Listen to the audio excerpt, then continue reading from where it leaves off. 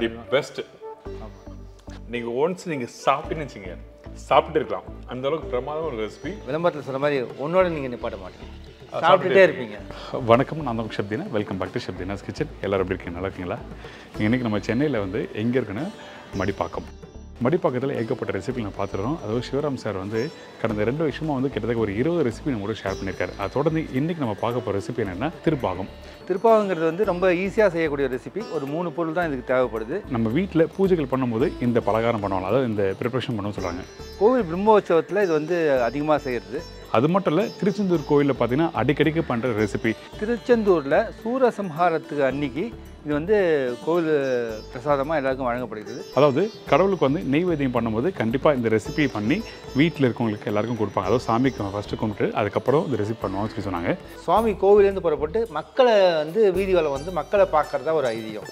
So இந்த மக்களை பார்க்க வரும்போது மக்கள்லாம் வந்து நம்ம வீட்டு வாசலுக்கே சாமி வந்து நிற்குதுன்னு சொல்லிட்டு தேங்காய் வத்தில் பார்க்க பூவெல்லாம் கொடுத்து அர்ச்சனை பண்ணும்போது அவருக்கு பிரசாதமாக வைக்கிற ஸ்வீட் தான் இந்த திருப்பாகம்.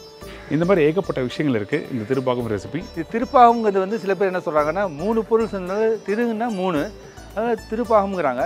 சில பேர் என்ன சொல்கிறாங்க இது மகாலட்சுமிக்கு ரொம்ப உகந்ததாக இருக்கிறதுனால இது வந்து திருமகள், அதனால் திருப்பாகம்ங்கிறாங்க. எது எப்படி இருந்தாலும் இந்த ரெசிபி உங்களுக்கு எல்லாருக்குமே ரொம்ப விருப்பமாக இருக்கும்.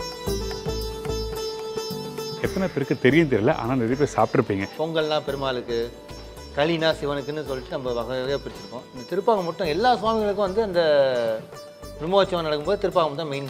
ஓகே ஓகே ஓகே பொதுவானது ஒன்று, எல்லா கடவுளுக்கும் பொதுவான ஒன்று. ஓகே. முந்திரி பருப்பு நல்லா பவுடராக அரைச்சி யூஸ் பண்ணுறாங்க. அது என்ன மாதிரி பக்குவத்தில் அரைச்சி யூஸ் பண்ணுறாங்க, இந்த மாதிரி ஏகப்பட்ட விஷயம் நம்ம கேட்டு தெரிஞ்சு போகிறோம். நீங்கள் பவுடரை மிக்ஸில் போட்டு அரைக்கும் போது ஓவராக நீங்கள் அரைச்சிட்டிங்கன்னா வந்து இந்த முந்திரியில் இருக்கிற ஆயில் வந்து வெளில வந்துடும். ஸோ வந்து விட்டு கொஞ்சம் கொஞ்சமாக ஒரு இந்த அளவுக்கு ஒரு கப்பு முந்திரின்னா அரை கப்பாக போட்டு நீங்கள் அரைக்கணும். அரைச்சி ஒரு நைஸ் பவுடர் செய்து நீங்கள் எடுத்து வச்சுக்கணும்.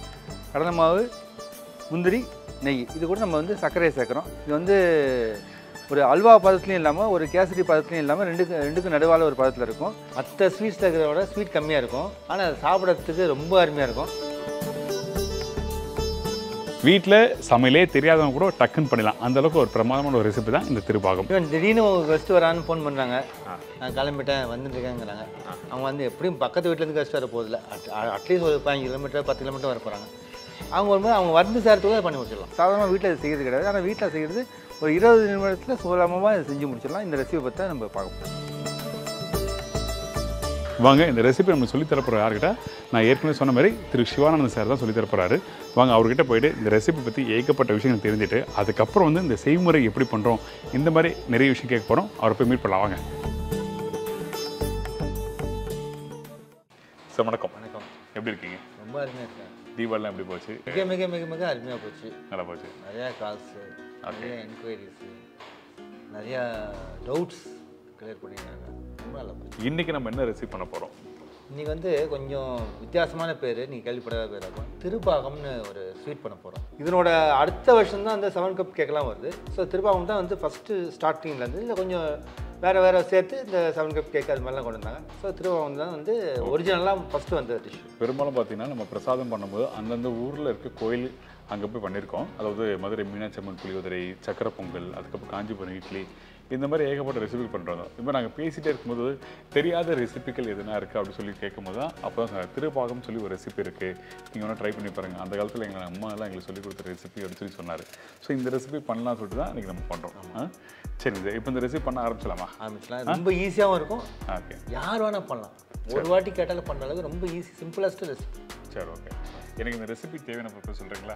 எந்த மெஷர்மெண்ட் கப் வேணால் நீங்கள் எடுத்துக்கலாம். நீங்கள் எடுக்கிறதுக்கு ஒரே அளவு ஒரே சைஸில் எடுத்துங்க. 1 கப் கடலமாவு போட்டிங்கன்னா 1 கப் பால், 1 கப் நெய், 2.5 கப்பு சர்க்கரை, இந்த முந்திரி பொடியாக அரைச்சது 1 கப், இதுதான் தேவையான பொருள். குங்குமப்பூ வந்து ஒரு 1/2 கிராமோ 1/4 கிராமோ வாங்கி வச்சு நீங்கள் ஆட் பண்ணிங்கன்னா இந்த நைவேத்தியத்துக்கு விசேஷமான இதாக இருக்கும். ஓகே, அதாவது இந்த ரெசிபி தேவையான பொருட்கள் பார்த்தீங்கன்னா கடலை மாவு 1 கப்பு, முந்திரி பருப்பு அரைச்சது 1 கப்பு, நெய் 1 கப்பு, 2.5 கப்பு சர்க்கரை, பால் 1 கப், அப்புறம் இது வந்து குங்குமப்பூ ஒரு 1 கிராம் இருக்கும். இது வந்து 1/4 கிராம். 1/4 கிராம். சரி, இந்த 1/4 கிராம் கூட போட வேணாம், நம்ம வந்து இதில் பாதி போட்டால் கூட போதும். சரி, ஓகே. இப்போ நம்ம என்ன பண்ண போகிறோம்? ஃபஸ்ட்டு வந்து எல்லா பொருளையுமே ஒன்றா சேர்த்துற வேண்டியது தான். இல்லை அப்படியா? ரொம்ப ஈஸி இது. அப்படியா? எல்லா பொருளும் ஒன்றா சேர்த்துலாம். அதில் இல்லை சில பேர் என்ன பண்ணுறாங்கன்னா வந்து நெய்யை தவிர மற்ற எல்லாத்தையும் ஒன்றா சேர்த்து கலந்து அடுப்பு மூட்டாமல் கலந்து வச்சுட்டு அதுக்கப்புறம் அடுப்பு மூட்டதுக்கப்புறம் கொஞ்சம் கொஞ்சமாக நெய் சேர்த்துப்பாங்க. இப்போ நம்ம பண்ண போகிறது வந்து நெய்யும் சேர்த்துரும், எல்லா பொருளும் ஒன்றா சேர்த்துரும், குங்குமப்பூ உள்பட சேர்த்து கலர வேண்டியதான். அந்த பக்குவம் வந்தோடனே இறக்க வேண்டியதான். இப்போ வந்து நம்ம வந்து எல்லாத்தையும் ஒன்றா போட்டு பண்ண போகிறோம். ஸ்டார்ட் பண்ணதுக்கு முன்னாடி ஒரே ஒரு விஷயம் தான் ப்ரிப்பேர் பண்ணி வச்சுக்கணும். முந்திரி வந்து ராவாக இருக்கும், அது பவுடர் நம்மளுக்கு கிடைக்காது. ஓகே. ஸோ அந்த முந்திரி வந்து நல்ல குவாலிட்டியாக பார்த்து வாங்கி, ஓகே, இதில் வந்து நிறையா குவாலிட்டிஸ் இருக்குது. நீங்கள் ஃபஸ்ட் குவாலிட்டியாக முந்திரியாக பார்த்து வாங்கி கொஞ்சம் கலராக இருக்கிற மாதிரி ஃபஸ்ட் குவாலிட்டி முந்திரி பார்த்து வாங்கி இதை வந்து பவுடராக அரைச்சிக்கணும். நீங்கள் பவுடராக மிக்ஸில் போட்டு அரைக்கும் போது ஓவராக நீங்கள் அரைச்சிட்டிங்கன்னா வந்து இந்த முந்திரியில் இருக்கிற ஆயில் வந்து வெளில வந்துடும். ஸோ வந்து விட்டு கொஞ்சம் கொஞ்சமாக ஒரு இந்த அளவுக்கு ஒரு கப்பு முந்திரின்னா அரை கப்பாக போட்டு நீங்கள் அரைக்கணும். அரைச்சி ஒரு நைஸ் பவுடர் ஸ்டைலில் நீங்கள் எடுத்து வச்சுக்கணும். ஒரே டைமில் போட்டு மிக்ஸி டம்ப் பண்ணாமல் டம்ப் பண்ணிங்கன்னா என்ன ஒன்றா கீழே குறைன்னு இருக்கும். அது குறைங்கிறது வந்து நீங்கள் ஸ்மூத்தாக பண்ணும்போது ஆயில் வெளில வந்துடும். ஓகே, ஆயில் வந்ததுன்னா கஷ்டம். அதனால் வந்து இந்த ஒரு கப்பு அரை கப்பாக போட்டு 100 கிராம் போட்டுங்களேன். 100 கிராம் போட்டு சின்ன ஜாரில் 100 கிராம் போட்டு நல்லா நைஸாக இருக்கும் மாதிரி பல்ஸில் தான் அரைக்கணும். சரி, ஃபுல்லாக விட்டிங்கன்னா அது திருப்பி ரொம்ப குறைன்னு ஆகிடும். இது ஒரு முக்கியமான விஷயம். ஏன் நான் சொல்கிறேன்னா இந்த இடத்துல அந்த முந்திரி பருப்பு அரைக்கிற பக்கம் ரொம்ப இம்பார்ட்டன்ட். கொஞ்சம் கெட்டி ஆயிடுச்சுன்னா இங்கே எல்லாத்தையும் போட்டு மிக்ஸ் பண்ணும்போது நல்லா வராது. ஆமாம், அந்த ஆயில் முந்திரியோட ஆயில் வெளில வந்துச்சுன்னா அது அந்த டெக்ஸ்சர் கொடுக்காது, ப்ராப்பராக டெக்ஸ்சர் கொடுக்காது. ஸோ அதனால் வந்து இந்த அரைக்கிற பக்கம் ரொம்ப இம்பார்ட்டன்ட். இப்போ நாங்கள் அரைச்சிட்டு உங்களுக்கு காமிக்கிறோம் என்ன மாதிரி பக்கத்துலேருந்து.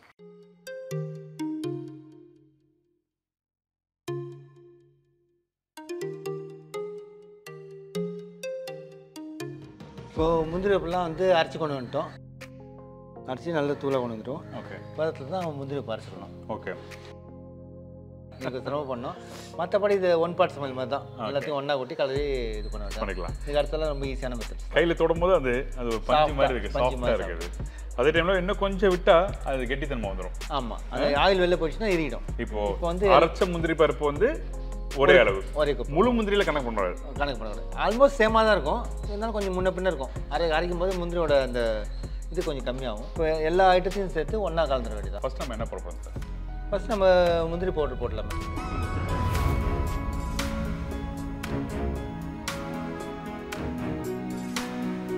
அடுத்தது கடலை மாவு போடுங்க.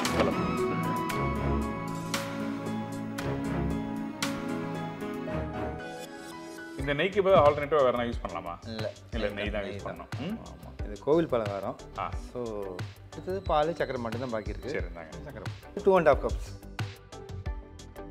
இது 4 கிராம் தான் வாங்கி வச்சுருக்கேன். ஓகே. இந்த குங்குமப்பூங்கிறது உங்களுக்கு ஆப்ஷனல் தான். வீட்டில் பண்ணணும்னா குங்குமப்பூ போடணும்னு அவசியம் இல்லை. அடுத்தது பால் விட்டுடலாம். நார்மலாக வந்து இந்த குங்குமப்பூ வந்து இந்த பெருமாள் கோவில்கள் ரொம்ப விசேஷமாக போடுவாங்க. பிரசாதமாக பண்ணதுனால குங்குமப்பூ போடுறோம். ஸோ குங்குமப்பூ எல்லாமே பண்ணலாம். குங்குமப்பூ இல்லை, அது ஆப்ஷனல் தான். குங்குமப்பூ மட்டும் இல்லை ஆப்ஷன். சரி, ஓகே. அது உங்களை இன்கேஸ் வீட்டில் இல்லைன்னா நீங்கள் அது இல்லாமல் ட்ரை பண்ணி பாருங்கள். ஆனால் குங்குமப்பூ போட்டால் உங்களுக்கு அதோட வாசனை மாறும். ஆமாம், அந்த ஃப்ளேவர்ஸ் கொஞ்சம் ஸ்லைட்லி மாறும். அந்த கலரும் மாறும். சரி, ஓகே. அடுத்து நம்ம என்ன பண்ணுறது? அவ்வளோதான். இந்த அடுப்பு மூடிலாம். இதை ஃபஸ்ட்டு நல்லா கொஞ்சம் கரையிற மாதிரி கலந்துட்டு எடுத்தோடனே அடுப்பு பண்ணினா கொஞ்சம் அடி பிடிக்கும். ஓகே. ஸோ இது வந்து மொத்தமாக கலக்கி விட்டிங்கன்னா அந்த கெட்டியாக இருக்கிறதெல்லாம் கரைஞ்சிரும். அதுக்கப்புறம் அடுப்பு போட்டிங்கன்னா வந்து நீங்கள் ஈவனாக நீங்கள் குக் பண்ணலாம். ஏன்னா அந்த காலத்தில் ரொம்ப நாளைக்கு முன்னாடி இது வந்து கம்மியாகிடுது. இந்த ஸ்ரீரங்கம், இந்த பெரிய மதுரை, அது மாதிரி பெரிய பெரிய கோவில் இன்னும் அந்த ட்ரெடிஷன் கண்டுபிடிச்சிட்டாங்க. சின்ன சின்ன கோவில்லாம் வந்து விட்டுட்டாங்க. இந்த பிரம்மோற்சவத்துக்குன்னு ஸ்பெஷல் தான். ஓகே. கோவில் பிரம்மோற்சவம்னா இதில் வந்து கண்டிப்பாக திருபாகம் இருக்கும். ஓகே. இன்னொன்று எனக்கு ஆத்தென்டிகேட்டடாக தெரியாது. திருனா வந்து மகாலட்சுமி. திருனா மகாலட்சுமி. சரி. திருமகள், திருனா மகாலட்சுமி. திருபாகம்ங்கிறது வந்து அவங்களுக்காக ஏற்பட்டதோன்னு கூட எனக்கு ஒரு சின்ன டவுட் இருந்தது. அப்புறம் எங்கள் அம்மா தான் கன்ஃபார்ம் பண்ணாங்க. இல்லை எல்லா முருகனுக்கு இன்னும் ரொம்ப விசேஷம். கார்த்திகை மாதம் தீபத்தன்னைக்கு வந்து நாங்கள் இது பண்ணுவோம் ரெகுலராக. So okay. மாதம் வந்து எனக்கு வந்து சஷ்டிக்கு கிருத்திகைக்கெல்லாம் மாதம் கூட பண்ணுவோம். ஓகே. இது வந்து லட்சுமி மட்டும் சேர்ந்ததில்லை, எல்லா கடவுளும் சேர்ந்துருந்து அவங்க தான் பண்ணுவாங்க. ஓகே. ஆனால் இது அம்மா சொல்லி கொடுத்த ரெசிபி. ஆமாம், அம்மா சொல்லுவோம். ஃபுல்லாக வந்து கட்டி இல்லாமல் கரைச்சிட்டோம். ஓகே. ஸோ கட்டி இருந்தால் நான் ஒன்று அந்த சூடு பட அது அப்படியே கரையாமல் இருந்துடும். அப்படியே இருந்துடும். அதனால் ஃபஸ்ட்டு கட்டி கரைச்சிட்டிங்கன்னா ஓகே, ஈஸி டு குக். இப்போ அடுப்பு ஆன் பண்ணிடலாம். இப்போ இந்த ரெசிபி பண்ணும்போது நான் எப்போ கேட்குற விஷயம் தான், இந்த ப்ரிப்பரேஷன் பண்ணும்போது இந்த இடத்துல கொஞ்சம் காம்ப்ளிகேட்டாக இருக்கும், அது இந்த பக்கம் வரும்போது கொஞ்சம் கஷ்டமாக இருக்கும், அது கரெக்டாக அப்படி பார்த்து இறக்கணும், அப்படியான விஷயம் இருக்குது. காம்ப்ளிகேஷனாக ஒன்றும் இருக்காது, இது பொங்கி வரும்போது இறக்கணும், அவ்வளோதான். அது நம்ம எந்த ஸ்டைலில் இறக்கணுங்கிறத வந்து நான் காமிச்சிட்டேன். சரி, ஓகே. இது மீடியம் ஃப்ளேம்லேயே போயிடலாம். ஓகே. இப்போ குக் பண்ணும்போது வந்து என்ன மாதிரி பக்குவத்தில் இருக்கணும் அடுப்போட ஃப்ளேம்? ஹை ஃப்ளேமில் வந்துன்னா நீங்கள் அந்த கண்ட்ரோல் பண்ணுறது கஷ்டம், அடியில் உட்கார ஆரம்பிக்கும். ஏன்னா வந்து கூழ் மாதிரி இருக்கு இல்லையா அது, ஸோ அடியில் உட்கார ஆரம்பிக்கும். உங்களுக்கு வந்து அவ்வளோ ஸ்பீடாக கண்ட்ரோல் பண்ணுறது கஷ்டம். பிகினர்ஸ்லாம் நல்ல ஒரு ஸ்வீட் மாஸ்டர் வந்து கண்ட்ரோல் பண்ணுவாங்க. ஆனால் நார்மலாக இப்போ வீட்டில் இருக்கிறவங்களுக்கு தான் நம்ம செஞ்சு காமிச்சிட்ருக்கோம். ஓகே. ஆனால் ஸ்லோ ஃப்ளேமில் பண்ணால் ஒரு தப்பு. சரி, ஓகே. இந்த மாதிரி ரெசிபிகள் பண்ணுறதுக்கு நம்ம வீட்டில் பண்ணுறோம் வச்சுங்க, சின்னதாக ஒரு சின்ன கப்பில் பண்ணுறோம், அதிகபட்சம் எவ்வளோ நேரம் இருக்கும்? Maximum 15 minutes. மேக்ஸிமம் நீங்கள் எவ்வளோ ஸ்லோவில் பண்ணாலும் 15 மினிட்ஸ் தான். நீங்கள் உங்களுக்கு கடலை மாவோ நெய்யோ சர்க்கரையோ வீட்டில் இருக்க போகிற ஐட்டம் தான். மேக்ஸிமம் இந்த முந்திரி சில வீட்டில் நிறையா வச்சுருக்க மாட்டாங்க. ஆனால் இருக்கிற அளவுக்கு முந்திரி வச்சு நம்ம இப்போ ஒரு கப் போட்டால் இந்த அளவுக்கு போடணும் அவசியம் இல்லை. சும்மா ஒரு 50 கிராம். நீங்கள் ஃபஸ்ட்டு எந்த ஐட்டம் கம்மியாக இருக்குன்னு பாருங்கள். முந்திரி பருப்பு தான் கம்மியாக இருந்ததுன்னா அது 50 கிராம் இருந்ததுன்னா அந்த முந்திரி பருப்பு அளவுக்கு மற்றதுக்கெல்லாம் நீங்கள் எடுத்துக்கலாம். ஓகே. ஆனால் அந்த அளவுகள் கரெக்டாக தான் இருக்கணும். மெஷர்மெண்ட்ஸ் வந்து ஒரே அளவு தான். கொஞ்சம் ஒரு 0.10% பார்த்தீங்கன்னா லைட்டாக அந்த முந்திரி பருப்பு, அந்த கடலை மாவு, சர்க்கரை போட்டப்போ கொஞ்சம் மெல்ட் ஆக ஆரம்பிக்கும். அது கொஞ்சம் லூஸ் ஆகும். போக இருக்க முடியும். ரைட்டாக போயிருக்கும். இனிஷியலாக நீங்கள் நிறையா கலரணும் வந்து சக்கரை நல்லா கரைஞ்சதுக்கப்புறம் இந்த அடி பிடிக்கிறது கம்மியாகிடும். ஆமாம் சார், நீங்கள் அப்போ கொஞ்சம் பொறுமையாக கூட கலரிக்கலாம். ஓகே. இப்போ நல்லா கொதிச்சு வரட்டும், கொஞ்சம் லைட்டாக கெட்டி ஆகிடும். அதுக்கப்புறம் நம்ம பார்க்கலாம் என்ன மாதிரி பக்கத்தில் வரும். கொஞ்சம் விட்டிங்கன்னா உங்களுக்கு தெரிய வரும். இப்போ இந்த மாதிரி இருந்தால் மிக்ஸ் பண்ணிகிட்டே இருக்கணும். ஸோ நீங்கள் விட்டிங்கன்னா கீழே அடிப்பு காய்ச்சிடும். அதனால் நல்லா மிக்ஸ் பண்ணிகிட்டே இருங்க. ஏன்னா இந்த மாதிரி விஷயங்கள்லாம் நான் வந்து எதுக்காக சொல்கிறேன்னா, நீங்கள் பண்ணும்போது ஒரு செகண்ட் தான் பார்த்துக்குப்பா அப்படின்னு சொல்லிட்டு போவாங்க. ஆமாம். ஆனால் அந்த ஒரு செகண்டில் தான் அந்த ப்ரிப்பரேஷன் கெட்டு போயிடும். ரைட்டா? கண்டிப்பாக. இப்போ வந்து ஒரு 75% பேக் ஆகிடுது. ஓகே. நல்லா வெந்து வருது. ஸோ இது ஃபுல்லாக வந்து வந்தோடனே உங்களுக்கு வந்து இந்த கலரும் போதே கை வந்து இருக்கும், டைட்னஸ் தெரியும். ஓகே. அந்த நேரத்தில் கொட்டிடலாம். அப்போ நான் கொட்டும் போது கொஞ்சம் லிக்விடாக தான் இருக்கும் உங்களுக்கு பார்க்குறதுக்கு. அப்புறம் வந்து அது டைட் ஆகிடும். இப்பயே நல்லா வந்து அந்த மைசூர் பாக் மிக்ஸ் பண்ணுவோம்ல, அந்த மாதிரி பக்கம் வந்துருக்கு. உங்களுக்கு அரோமா உங்களுக்கு தெரியுறதா? அந்த பச்சை வியூவர்ஸ்க்கு வந்து இந்த வீடியோ அரோமா தெரியாது, ஆனால் எங்களுக்குலாம் வந்து இந்த அரோமா நல்லா இருக்குது. கடலமாவும் நெய்யும் சேர்த்து நம்ம குக் பண்ணும்போது உங்களுக்கு நல்லா வாசனை கொடுக்கும். அது எந்த ரெசிபியாக இருந்தாலும் கடலை மாவும் நெய் சேர்ந்தா. இன்னொன்று கடலை மாவு லைட்டாக வறுத்துட்டு நெய் போட்டு மிக்ஸ் பண்ணி நீங்கள் பர்ஃபி மாதிரி பண்ணிங்கன்னா இன்னும் நல்லாயிருக்கும்.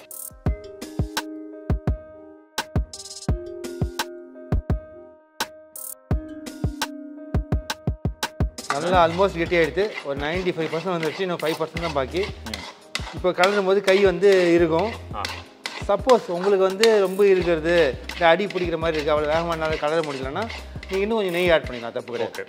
ஸோ நெய் இருந்தால் அடி பிடிக்காது. நெய் இருக்கும்போது அந்த இடத்துல கீழே வந்து ஒட்டாது, அந்த ஒரு லூஸ்னஸ் கொடுக்கும். இவ்வளோ டைட்டாக இருக்காது. டைட்டாக இருக்கிறதுனால போனால் அந்த நெய் போடலாம், தப்பு கிடையாது. ஓகே. ஆனால் இப்போ நான் முதல்ல சொன்ன அந்த அளவே போதும். அடி பிடிக்கிற மாதிரி இருக்குது, உங்களால் வந்து இப்படி கலர முடியல, கொஞ்சம் டைட் ஆகிடுது, கை டைட்டு, அது கலர முடியல, கை வலிக்குதுன்னா கொஞ்சம் நெய் போட்டு கொஞ்சம் யூஸ் பண்ணி கலக்கலாம். ஏன்னா மிக்ஸ் பண்ணிகிட்டே இருக்கிறது வந்து கிட்டத்தட்ட ஒரு 10 நிமிஷமாக மிக்ஸ் பண்ணுறோம். ரைட்டா? ஆமாம். இது ஒரு பெரிய வேலை. ஸோ வந்து இப்போ மேலே இந்த பபுள்ஸ்லாம் நுரைச்சின்னு இருப்பாங்க ஒயிட்டாக. ஆமாம். சுற்றி வர இந்த ஒயிட் வரும். சுற்றி வர இந்த ஒயிட் கலர் வந்து சேஞ்ச் ஆகி இந்த ஒயிட் கலரில் பொங்கி வரும்போது இதுதான் கொட்டுற பக்குவம். ஓகே. ஸோ இப்போ நீங்கள் வந்து அடுப்பு அணைச்சிடலாம். அடுப்பு அணைச்சிட்டு ஒரு 2 மினிட்ஸ் இப்படி கலரலாம். நீங்கள் மைசூர் பாக்கு மாதிரி டக்குன்னு கொட்டணுங்கிறதுலாம் அவசியம் கிடையாது. நீங்கள் வந்து நல்லா 2 நிமிஷம் கலரி பொறுமையாக எடுத்து நீங்கள் பொறுமையாக போடலாம். அதுக்கப்புறம் கெட்டி ஆகிடுமா? தானாக கெட்டி ஆகிடும். அதான் இந்த கேசரி டெக்ஸ்சரில் வரும். பால்கோவா ஸ்மெல் வந்துச்சு உங்களுக்கு. ஒரு 2-3 வாட்டி இப்படி கலரி விட்றோம் லைட்டாக, கொஞ்சம் அந்த சூடு அடங்கிறதுக்காக கலரி விட்டு கிணத்துல எடுத்துட வேண்டியதான். இப்போ ரெடியான பிறகு கிணத்துல மாற்றின பிறகு எவ்வளோ நேரம் ரெஸ்ட் பண்ணணும்? ஒரு 1/2 hour கண்டிப்பாக ரெஸ்ட் பண்ணணும். 1/2 hour அப்புறம் அந்த கூல் டவுன் தொட்டு பார்க்கணும். வாமா கூட இருக்கக்கூடாது, நல்லா கூல் ஆகிடணும். நல்லா கூல் ஆனோடனே பண்ணலாம். நீங்கள் உடனே வேணும், எனக்கு சீக்கிரம் வேணும் அப்படின்னு நினச்சிங்கன்னா ஃப்ரிட்ஜ் பண்ணலாம். ஃப்ரிட்ஜில் நல்லா இந்த சூடு குறைஞ்ச அப்புறம் கொஞ்சம் வாமான அப்புறம் ஃப்ரிட்ஜ் பண்ணிவிட்டு ஃப்ரிட்ஜ்லேருந்து எடுக்கலாம். சரி, ஓகே தான். நீங்கள் இதை பார்க்கும்போது இந்த கண்டென்ஸ்டு மில்க்கு பக்கத்தில் இருக்கா, டெக்ஸ்சரு, அந்த வாசனை எல்லாமே அந்த கண்டென்ஸ்டு மில்க், அந்த கெட்டி தன்மை வந்துடும். ஆமாம், அந்த ஸ்டேஜில் நீங்கள் ஆஃப் பண்ணிடலாம். இன்னொன்று அடுப்பு ஆஃப் பண்ண பிறகு பார்த்தீங்கன்னா நேரம் ஆக லைட்டாக கெட்டி ஆகுது. ஆமாம், கண்டிப்பாக நீங்கள் ஒரு 1/2 hour கழிச்சு நீங்கள் டேஸ்ட் பண்ணி பார்க்கலாம். காமிங்களேன். ஃபஸ்ட்டு கொஞ்சம் லூஸாக இருந்தது, எடுக்கும் போதே பார்த்தீங்கன்னா அந்த டைட்டான தன்மை பாருங்கள். எடுத்து ஊற்றினா கடாயில் எப்படி விழுது பாருங்கள். அந்த கண்டென்ஸ் மில்க் விழுற மாதிரி நல்லா கெட்டி ஆகிடு. சரி, ரெடி ஆகிடுச்சு. இப்போ நம்ம அடுத்து நம்ம என்ன பண்ணுறது? மாற்றிக்க வேண்டியது. மாற்றிடலாமா? மாற்றின பிறகு ஒரு 1/2 hour வந்து கூல் டவுன் ஆகட்டும். ரெஸ்ட் விட்டுட்டு நான் அப்புறம் டேஸ்ட் பண்ணலாம்.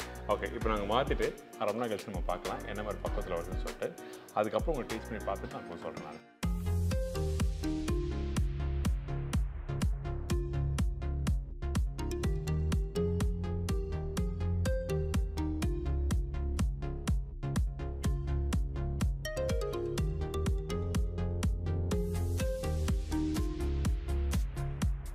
இப்போ ஒரு 20 நிமிஷம் இருக்குமா? 20 minutes இருக்கும். 20 நிமிஷம் கொஞ்சம் கூட இருக்கு. ரெடி ஆகிடுமா இப்போ? ரெடியாக இருக்குது, கொஞ்சம் வார்மாக இருக்குது, ஆனால் நம்ம சாப்பிட்லாம் அந்த அளவுக்கு. சரி. வீட்டில் அந்த தரத்து பால் பண்ணுவீங்கல்ல? ஆமாம், அந்த டெக்ஸ்சர். ஓகே. இன்னொன்று இந்த பால் கேக் சொல்லுவாங்கல்ல, மில்க் கேக் சொல்லுவாங்க, கேக் அந்த மாதிரி கலர்லையும் இருக்குது. தரத்து பால், இந்த மில்க் கேக் அந்த டெக்ஸ்சரு. இன்னும் கொஞ்சம் நேரம் போச்சுன்னா இந்த கேசரி மாதிரி அந்த இதுக்கு வந்துடும், அந்த பதத்துக்கு வந்துடும். இப்போ கொஞ்சம் லூஸாக இருக்குது, ஆனால் நீங்கள் வந்து சாப்பிட்டு பார்க்கலாம். நேராக இன்னும் கொஞ்சம் டைட் ஆகும், கொஞ்சம் டைட் ஆகும். ஓகே. இந்த கேசரி இது டெக்ஸ்சருக்கு வந்துடும். ஓகே. இது ஒட்டாத பக்கம் இருக்குமா எப்படி? ஆமாம், இது இப்போ ஒட்டாது. கம்மிங்க கையில் ஒட்டலை, ஆனால் நேரம் ஆக சூடு இருக்குது, வாமாக இருக்கும். சூடு ஆறின பேருக்கு இன்னும் கொஞ்சம் அந்த தன்மை மாறும், ஹார்டாகும். ஆனால் வந்து இதே மாதிரி தான் இருக்கும். ஓகே. இப்படி அமுக்கினா அமுகும், அந்த அளவுக்கு தான் ஹார்டாகும். அதான் சொன்னேன், கேசரி மாதிரி ஹார்டுன்னு சொல்ல முடியாது, சாஃப்ட். அந்த ரவுண்டாக உருண்டு வரும், கேசரி மாதிரி தான் இருக்கும். அது சாப்பிட்றதுக்கு நல்லா ரொம்ப.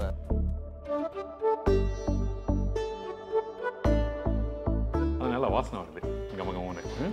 நீங்கள் ஸ்டார்டிங் சொல்லும்போது அந்த பால்கோவா வாசனை வந்து கொஞ்சம் லைட்டாக வர மாதிரி இருந்தது, ஆனால் முடித்த பிறகு அந்த கடாயிலேருந்து மாற்றும் போது நல்ல வாசனை.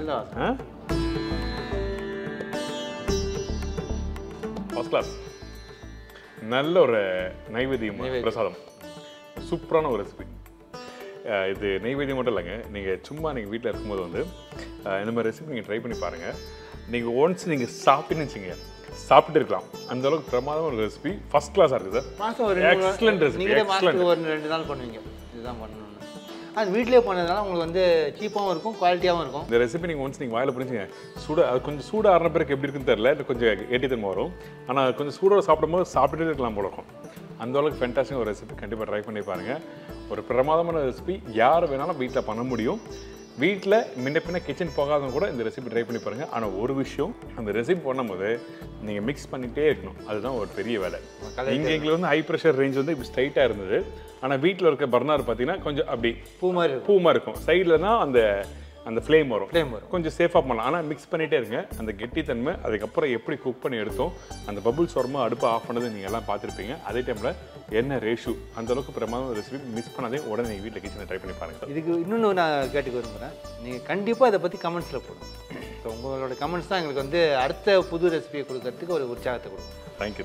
கண்டிப்பாக அவர் சொன்ன மாதிரி நல்ல ஃபீட்பேக் கொடுங்க. நீங்கள் ஃபீட்பேக் வந்து நீங்கள் கண்டிப்பாக கால் பண்ணி கொடுக்கலாம். இந்த ரெசிபி பற்றி விஷயங்கள் நீங்கள் கேட்கலாம். அது மட்டும் இல்லை, உங்களுக்கு வேறு எதனா பலகாரங்கள் வேணும், ரசப்பொடி வேணும், சாம்பார் பொடி வேணும், அந்த மாதிரி விஷயங்கள்லாம் எல்லாமே சேல் பண்ணுறாரு. டெஃபினட்டாக நீங்கள் வாங்கி ட்ரை பண்ணி பார்க்கலாம். அது மட்டும் இல்லாமல் நீங்கள் வந்து கிட்டத்தட்ட ஒரு 15 ரெசிபி பண்ணியிருக்கோம், ரைட்? 20 ரெசிபியில் பண்ணியிருப்போம். ஸோ இனிப்பு காரம் எல்லாமே வச்சுருக்காங்க. ஸோ அவரோட நம்பரும் தரேன், ட்ரை பண்ணி பாருங்கள். எங்கள் கம்பெனி பேர் வந்து பட்டு ஸ்வீட்ஸ் அண்ட் ஸ்நாக்ஸு. ஓகே. நீங்கள் வந்து கம்பெனியோட நம்பர் தரேன், அதில் கான்டெக்ட் பண்ணிங்க. 7550072287. கண்டிப்பாக நீங்கள் கால் பண்ணுவீங்கன்னு எதிர்பார்க்குறேன்.